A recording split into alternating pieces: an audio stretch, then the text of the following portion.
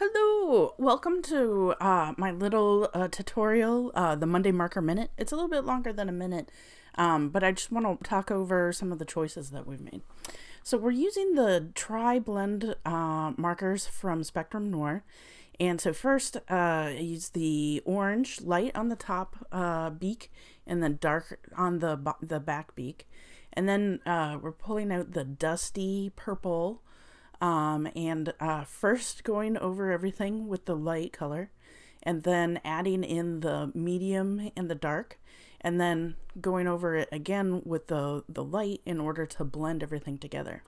So for the scarf, first I'm going in and laying down the color, the light color, and then adding in the dark color, all of the accents. Anywhere there's like a little stamped line, I'm just going over that.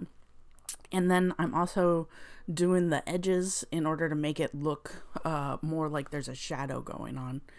So, and then I'm using the light to just blend everything together to make the transitions smooth.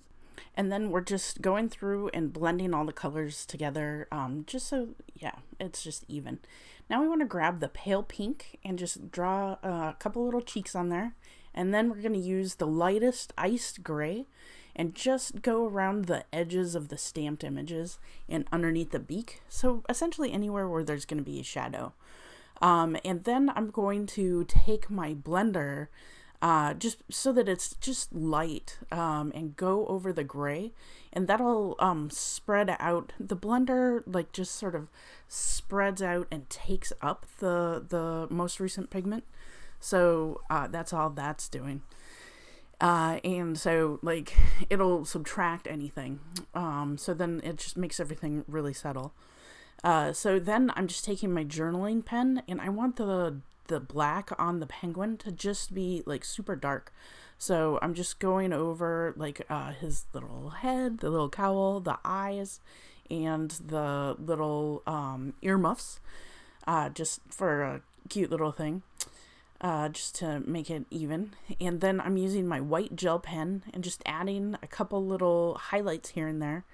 And anywhere where the markers sort of bled over, I'd go over and use the white gel pen on that.